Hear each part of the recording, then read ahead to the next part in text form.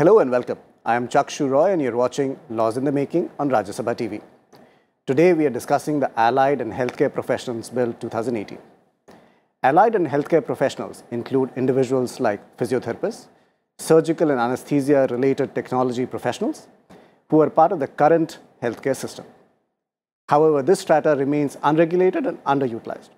The bill seeks to regulate and standardize the education and practice of these professionals. To discuss the bill, I have on the show with me Dr. Girish Tyagi, Registrar of Delhi Medical Council, and Ms. Kavita Narayan, Public Health Expert at the Ministry of Health and Family Welfare. Regulating and establishing a standard of training for allied and healthcare professionals can reduce the cost of medical care and improve access to quality healthcare services. The purpose of this bill is to improve the access to quality-driven services by establishing a regulatory framework that sets standards for education and practice of allied and healthcare professionals. Allied and healthcare professionals have been part of Indian healthcare system. They provide services that deal with direct patient care, such as physiotherapists, or services that support the diagnosis and treatment of any illness, disease or injury, such as lab technicians. Currently, there is no mechanism that regulates the functioning of these professionals. We provide mainly two roles, in a preventive treatment form and also preventive education. According to the WHO, the Asian country, mainly India, will going to affect mainly posture related problems like spinal problems and various joint diseases. And these are the problems which is due to musculoskeletal problems.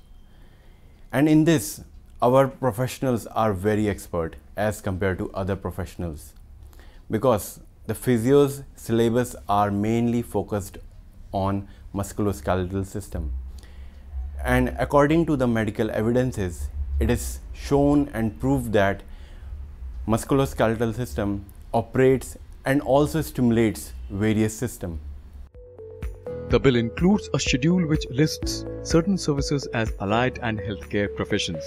They include life sciences, surgical and anesthesia-related technology professionals, trauma and burn care professionals, physiotherapists and nutrition scientist professionals. Nutritionist बनने के लिए सबसे पहले ये ज़रूरी है कि +2 में आपके पास science with biology as a subject होना ज़रूरी है. उसके बाद यूनिवर्सिटीज़ में आपको जो कोर्स ऑप्ट करना है that is graduation BSc in home science. उसके बाद आगे बढ़ने के लिए हर यूनिवर्सिटी का अपना अपना अलग सिलेक्शन प्रोसीजर होता है. बीएससी होम साइंस में आगे आप स्पेशलाइजेशन करते हैं फूड्स एंड न्यूट्रिशन में. उसके लिए आप मास्टर्स भी कर सकते हैं ग्रेजुएशन के बाद, और एक डिप्लोमा कोर्स भी यूनिवर्सिटी के थ्रू दिया जाता है. This is the right channel to opt for a dietitian. The bill goes on to further categorize allied health professionals and healthcare professionals. An allied health professional is someone trained to support the implementation of any healthcare treatment recommended by a doctor. The professional should obtain a diploma or a degree with an experience of at least 2000 hours. A healthcare professional is someone who provides preventive, curative, rehabilitative, therapeutic, or professional health services. The professional should have obtained a degree with an experience of at least 3,600 hours. The Allied and Healthcare Professions Bill 2018 was introduced in the Rajya Sabha by the Minister of Health and Family Welfare, Shri Jagat Prakash Nadda, on December 31st, 2018. The bill has been referred to a standing committee for further recommendations. Dr. Tyagi, let me begin the program with you. Can you tell us a little bit about who are these allied professionals and who are these healthcare professionals that the bill is talking about? The bill is talking about physiotherapist, OT technicians, audiometrist, and lab technicians. These are mainly. So these are a lot of the people that when we go to a hospital, we see on the sidelines, in addition to the doctors and nurses. Kavita, you want to tell me a little bit more about, what is the granularity? Because I think the bill has a schedule at the end which lists down a number of these things. Sure. So what we've tried to essentially do as part of this bill is really make this very understandable, because we, as I think we sort of discussed earlier, the understanding of who these allied and healthcare professionals are really is one that we are just about sort of gaining understanding on in this country, as I'm sure we've spoken about. So when we say the word allied, historically, we've always said paramedics. We've used the word paramedics to sort of look at anybody who's not a doctor, who's not a nurse, and we've said they are paramedics. Now, the word paramedic is a major misnomer because paramedics are those that actually operate ambulances. They are those that in the US, for example, we call, when you call 911, the guys that come in and rush in are paramedics. So that's only covers sort of one aspect of this entire spectrum of people that come under the allied and healthcare professionals ambit. This bill basically attempts to really classify them on an international code. So there is the international standards of classification of occupation that the WHO refers to. It's also sort of, it's the ILO, the International Labour Organization, also refers to it. So we have tried to use those codes so that it is standard not just for India, not just for today, but we are also sort of globally equivalent. So we've really tried to give the codes. You will see in the bill, there is a numerical schedule that sort of matches every single, profession. So we've said all of these people are understood as allied and healthcare professionals globally, and that's where really it's India's time to also now sort of move on. And that's how this schedule was sort of thought through. Okay. I'm so sorry. Sure. Dr. Tyagi, I just wanted to ask you, earlier on the program, we said that there's a schedule at the end of the law. It puts together 15 broad categories and 53, professionals underneath that. What is the requirement? How do you, is there an educational requirement? Is there an amount of course that you complete? So what does the bill talk about that? Basically, the requirement is that it is till now it is a unregulated sector. Okay. Just because we don't know about the qualifications or the competence of the person, whether doing service at the government sector or the private sector, because there is a need of that all the sectors like lab technicians or OT technicians or X-ray technicians. So when you say unregulated, what does that mean? Unregulated because there was no controlling authority, because at Delhi, I am talking of Delhi, there you go across any government hospital, say AIMS or something, there is a mushroom of labs. There are collection centers, and nobody knows about who is collecting center, how the lab that collected center is being controlled, or how this. Okay. So what you're saying is that there's no minimum standard which is there, which will say as to whether a technician is operating an X-ray machine is qualified to operate it. So he might have studied somewhere and somebody else in another hospital might have studied somewhere. He might be only 8th class or just assistant to a lab, then he claim himself to be a lab technician. Okay. So Kavita, so clearly there was a need for some kind of a regulation. You want to elaborate on as to why is the law needed now for this? Sure. So it's interesting when you look at the history of how this developed. In 1953, 54, etc., we had a very, very famous, we had some reports called the Mudaliar report, we had the Boer committee report. These are all reports that are now more than, 50, 60 years old. Even in those reports, there was a need mentioned that in addition to sort of the nursing council, the medical council, the pharmacy council, etc., which were all established very close to independence, there was a need expressed to say that allied healthcare professionals must be also regulated. There must be a set of structure and standards that are put in place. However, it's very interesting that we've taken a long time in that sort of coming up, partly also because the reason we've sort of, they have been sort of, we've understood the doctors, we've understood nurses, we've understood, pharmacists to an extent. But beyond that, and dentists, of course, because dentists also come, sort of close in line along with the doctors. But this whole other group has been sort of a very, sort of a mixed bag, and there's not been enough understanding. Now, there was the Rehabilitation Council of India, the RCI, that was established a few years later, obviously.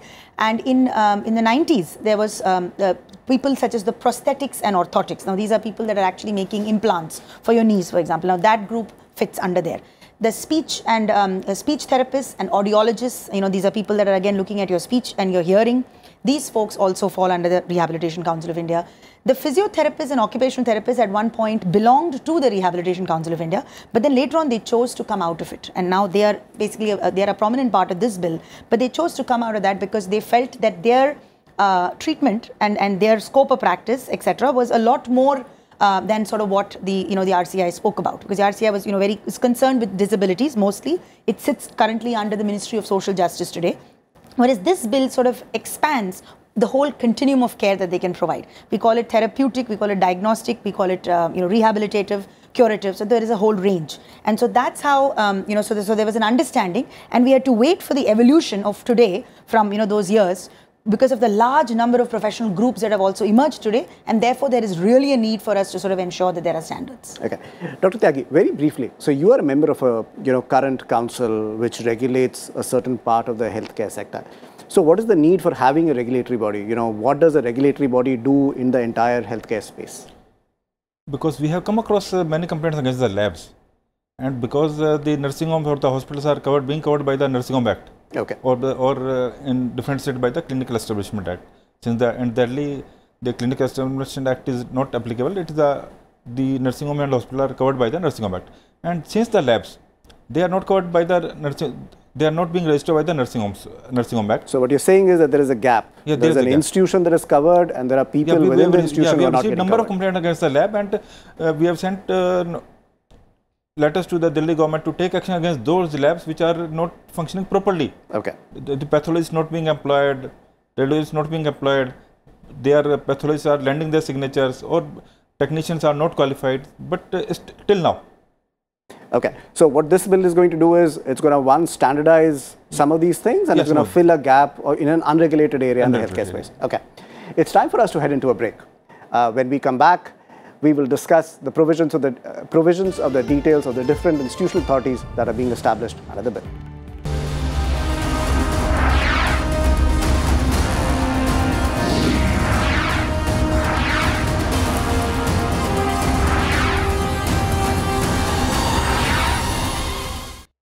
Welcome back. On the program today, we are discussing the Allied and Healthcare Professions Bill of 2018. The bill seeks to regulate and standardize the education and practice of allied and healthcare professionals.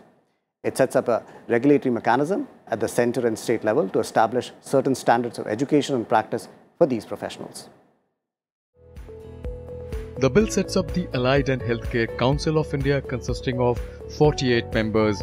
The role of this council is to frame regulatory policies that will impact the education and practices of allied and healthcare professionals. The council will also provide for a uniform entrance and exit exams for the allied and healthcare professionals. In the current state of healthcare system, many allied and healthcare professionals remain unidentified, unregulated and underutilized. India's health system is highly focused on efforts towards strengthening limited categories of professionals such as doctors, nurses and frontline workers. So recently in 2018, Union Cabinet has approved the Allied and Healthcare Professional Bill that aims to regulate and standardize the education and services by allied healthcare professionals.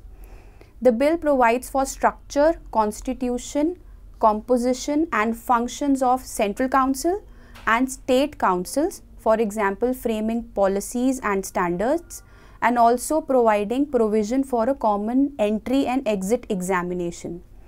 Also, offences and penalties clause, it has also been added to check for malpractice.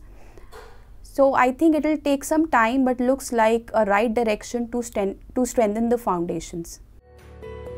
Under the provisions of the bill, state governments will be required to set up state allied and healthcare councils. These councils will consist of 29 members each. The councils will be required to ensure that allied and healthcare professionals follow the laid code of ethics. They will also register and inspect allied and healthcare institutions. The councils will be responsible for the conduct of uniform entrance and exit examinations. For good governance, we allied professionals require an equal contribution, which is missing in this bill. Let's say for physio department in allied healthcare, there are very limited points in favor for physios, which will bring harmony in working of allied professional bill. In current bill, the physios are mainly governed by bureaucrats and there are very less physios. So it will give a resistance in motto of working of allied health system. So it's important that physio should be increased so that it give a proper working of a allied healthcare system. All allied and healthcare institutions are regulated by the Allied and Healthcare Council of India. Any changes made to the structure or capacity of the institution must have prior permission from the council. Institutions that do not conform to the standards of the councils may lose the recognition granted to them. Kavita, let me get to the meat of the bill. So clearly, health is a state subject. So Parliament is now enacting a law which is going to set up a regulatory environment. So can you walk us through as to what are the different tiers of regulation that Parliament is setting up through this bill? Sure. So I think somebody articulated here fairly nicely. If you look at regulation, and I think we've said this a few times before, you really want to look at the standard of practice, and you also want to look at the standard of education. So what is being taught, what is being, in terms of the institutions that are there, and what is the kind of practice that we are allowing these professionals to do. Those are really the two major aspects that, if you look at any regulator, that's what we're looking at. But here in the structure of the bill, we've looked at a central council, a central mechanism, which consists of obviously major ministries that are represented, that all have a say here, but also has enough representation from all of the major categories. So all the 15 categories that we are talking about, there is representatives from there on this bill. And the way we try to sort of enforce the standards is by having individual professional advisory bodies for each of those groups. And then people are represented from the advisory body onto the council, so that the individual concerns, standards, etc. for each of the professions are directly brought on board by that particular group. So that's one of the primary structures, if you look at sort of how the structure is looked at. We have doctors on this bill. We have charitable institutions that are doing good work that are also represented as a constituent. The multi-stakeholder nature of this bill is very different from what you would see, let's say, in the medical council, nursing council, etc. Because we've realized that this healthcare today is much more of a multidisciplinary subject than it ever was before. It is not only the doctor's domain, it's not the nurse's domain. It really involves a whole group of people coming together. And so you will see that reflected in the structure of sort of the composition of how this council works. Now, it's your very, very important point of how the states are sort of linked in here. The central council is sort of framing the policies, so sort of ensuring that the actual law is made, is that the regulation is actually created and the standards are set in place. But the work of implementation is done by the state council. So we have a very similar structure, and the details of all of which are available without going into too much of the nitty-gritties. The state council in every state literally replicates that structure from the center, but it is done at the state level, and the state then has full autonomy to go in and inspect, for example, the colleges, inspect the colleges, provide them the licenses, colleges or institutes that are running these degrees. Who gets a license? Who gets, who is eligible for practice or not? Whose license may be withdrawn because you have not sort of kept up with the necessary educational qualifications. All of these are implemented at the state level, and through a central register, which we think is a repository of all the information, the state and the central registers communicate so that the information at all points is communicated. So that's in essence the structure. Okay. So the idea of the bill is that the center sets the broad policy, which is uniform across the country. Yes. And the state councils then go ahead and, implement and inspect as to what's happening on the ground. Absolutely. Okay. Dr. Tyagi, you're in a council. You've seen the membership of, what the councils at the state and the central level have. Do you have, what are your take on that? One thing is that in the composition of the state council, there is a representation from the Medical Council of India, Nursing Council of India, and Rehabilitation Council of India. Since there is no in the state medical council, there should be representative of the state medical council, okay, or state nursing council, not the Medical Council of India or the Nursing Council of India, because they are being represented at the central level also. Okay. There should not be any replication of that. There should be only the representation of the state council, state nursing council, state medical council, or state pharmacy council, but not that. So duplicate representation is what you're saying is should not happen between the center and the state councils. It is the state council which will be looking after the recognition part of that means the other members of the only the state medical council or the state dental council, not the dental council, state nursing council or state. Okay. And one more issue I want to highlight. Since we are designating them as professionals, they should not claim themselves to doctors, first of all, because we have seen that OT technician working at a AIMS or something hospital, then going to his home at the periphery at the village is practicing. Since there are nutritionists, physiotherapists and OT technicians also, so we have to see to it that they don't claim themselves to be doctor. It should be. Yeah. So what you're saying is there should not be misrepresentation of what an individual is and what he or she can do. Yeah. But I think the law provides for some bit of that. There is an offence which says that if you misrepresent yourself as an allied professional, there's I think a penalty of 50,000 rupees and there's some jail time also. No, we have seen the rampant of the quackery. Okay. Quackery is rampant and all over India, including Delhi. And there are not enough laws, and we have seen that nobody checks them. Okay, Kavita, you want to respond to that? Yeah, I think it's a valid point that Dr. Tyagi makes.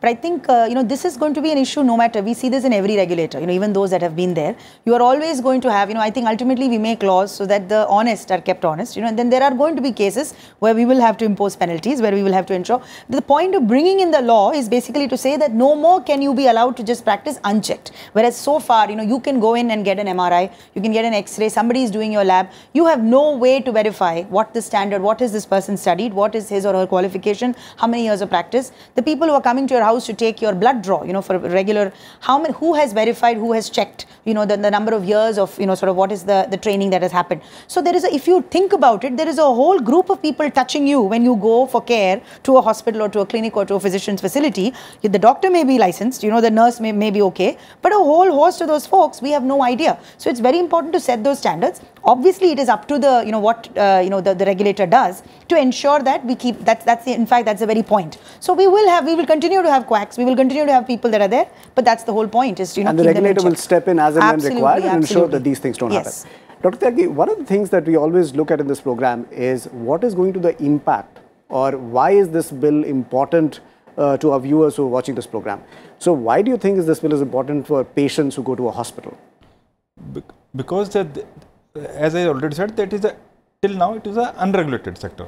Okay. And by bringing this act or the bill, it will become a regulated sector, and of course, ultimately we are working for the benefit of the society, and the society at large will be benefited. And one more thing I just want to add on that, in this composition at the state or the central act, there is no representation of the private sector, because in the institution, government alone cannot provide the institutions, or the private sector has to be involved. So in the composition of the central as well as the state, private sector should be given a chance to represent or make it available. Yeah. Okay. And Kavita, what is the impact? Why is it important? Why is this bill important for hospitals, and why is this important for people who are studying to become allied professionals or healthcare professionals? I think there are two very important aspects here. One is obviously the safety and quality aspect.